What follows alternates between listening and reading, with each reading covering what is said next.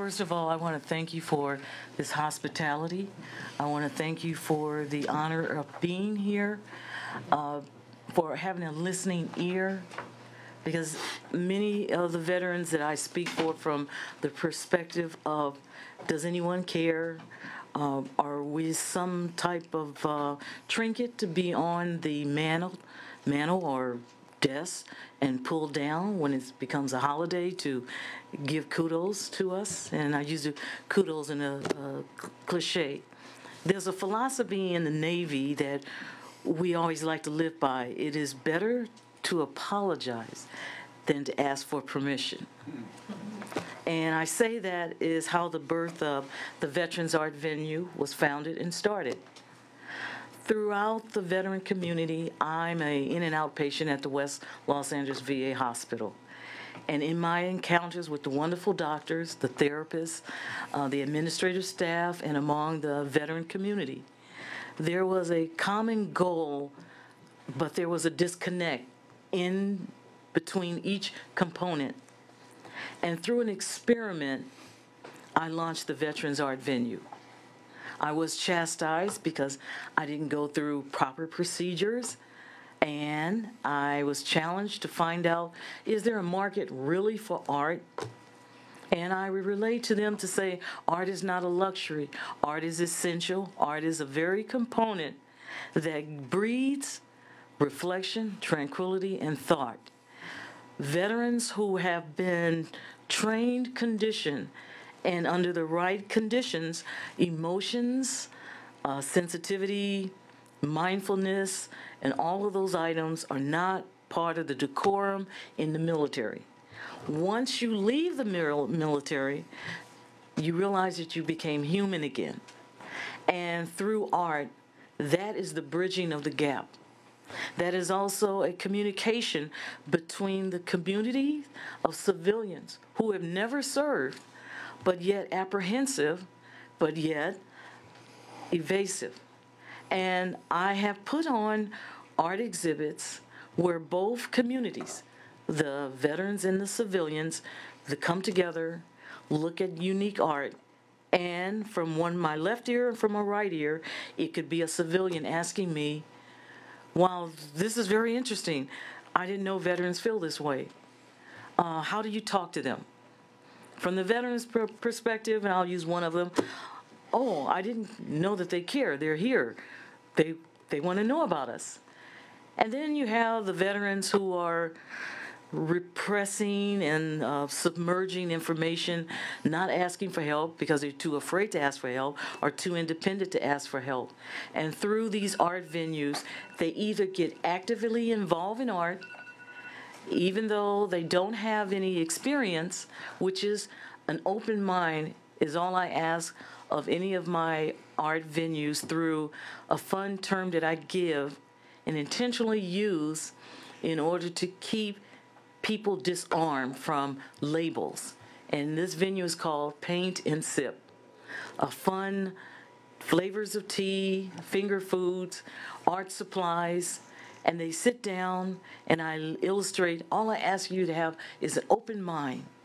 And they're apprehensive, the veterans, and the therapists at the bottom line, the end of each paint and sip, the therapists, the doctors all notice that the veteran, after the experience with the paint and sip, is very receptive toward medical treatment, counseling, and so forth, because the creativity knocks down the walls of being divisive or being withheld or the PTSD syndromes.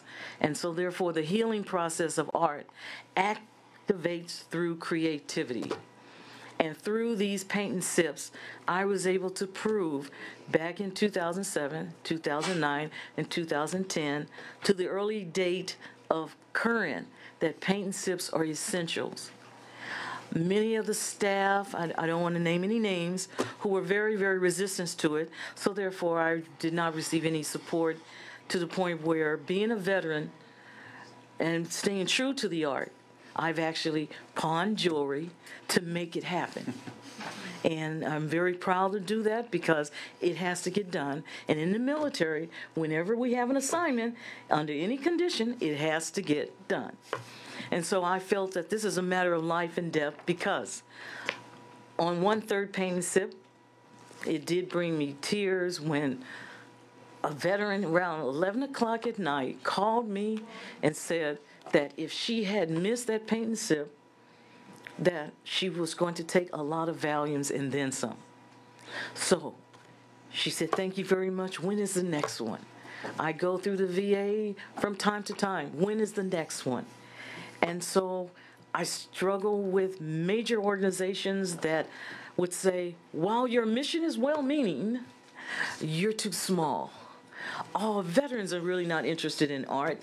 And I would say, you want to bet? So I formed the Veterans Art Venue as an artist because my mother was in the Army. She was a colonel. And from that point, art helped her through the different challenges in the year of 1942 and then some. And as an artist myself, before the military, I had art experience through Art Center College of Design and the Los Angeles County City Hall. Exhibited my work for 5 years. And the fellow veterans among the community got to know me, Phyllis Miller as part of the artist, the Paint and Sip. So right now, at this point, I'm pleased to be here to illustrate that my Paint and Sip bridges the gaps between the civilian and the veteran community. My Paint and Sip. You got a video, right? You were going to show. Oh, it's an email. That's it. Yeah. That's it. I'm sorry. Yeah, we got it. We got it here. That's it. By the way, where are you physically located? So is it the Merrow? I'm in Santa Monica. Oh, great. Okay. Yes, and the West LA VA is my center to the community of the veterans. And so the art gallery and the art venue that is situated at the VA, is that? Yes, I get. This time I got permission to use some of the facilities at the VA to host the Paint and Sip. Oh, okay, I got you. Okay. All right, and it's a place. And are we gonna? Is it in the video? Yes. Okay. Yes. I just wanted to have a visual. Okay. And you're studying a degree right now, right? I'm Yes. kind of, sort of, yes. Kinda Slowly getting there. I'm whereabouts? I'm a single dad in San Diego and all three of the junior colleges there. Oh, cool. Great. Okay. All right. I'm sorry. You were That's saying all about right. This video is of 2 different Paint and Sips, and one of the women there was the one that called me that night, but I'm not going to say her name I treasure confidentiality. The venue here is illustrating a gathering at the Paint and Sip and the whole process, so enjoy it, please. Thank you. Okay.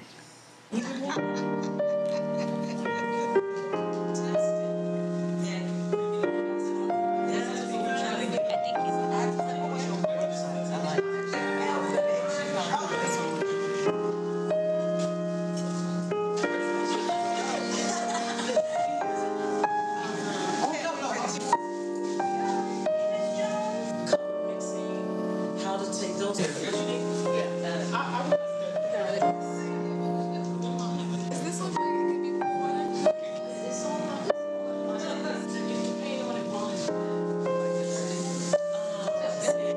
Yes. Yes.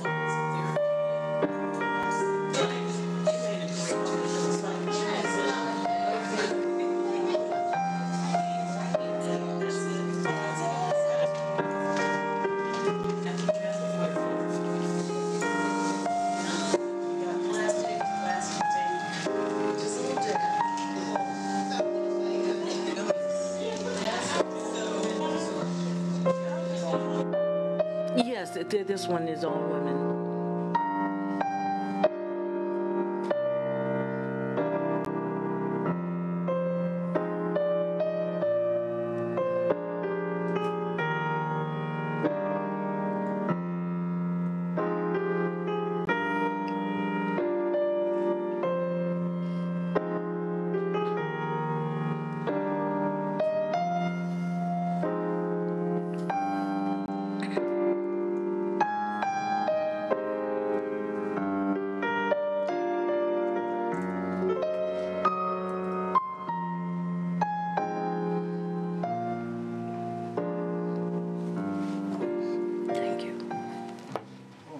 Now, I do want to say that I'm striving to have a paint and sip for men and both male and female veterans. The resistance had been from, again, the West Los Angeles VA that felt that the male veterans wouldn't be interested in a paint and sip. And I've had prior experience with the male veterans, and they enjoy the paint and sip because I was able to commandeer a space in Building 208 without anybody's authorization, and I threw on a paint and sip.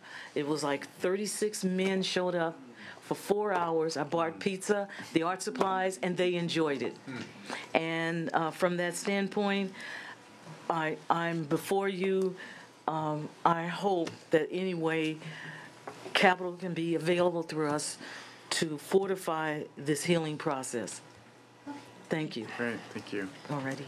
What do they sip, by the way? 3 forms. We have lemon, green tea, no alcohol. Oh, okay. Maybe you get more of the guys to come.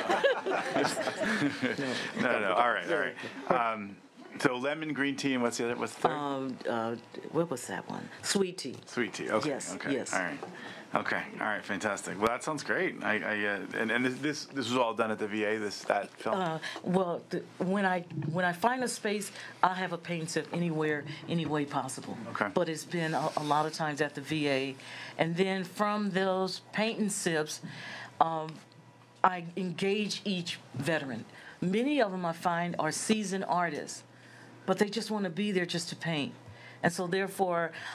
My experience has been to hold the further level to empower them for employment opportunities, to refine their art with the business acumen tools of finance, as well as to get themselves to become financially self-sufficient while art brings them tranquility and evoking the senses, because again, art is not a luxury. Thank you. Thank you.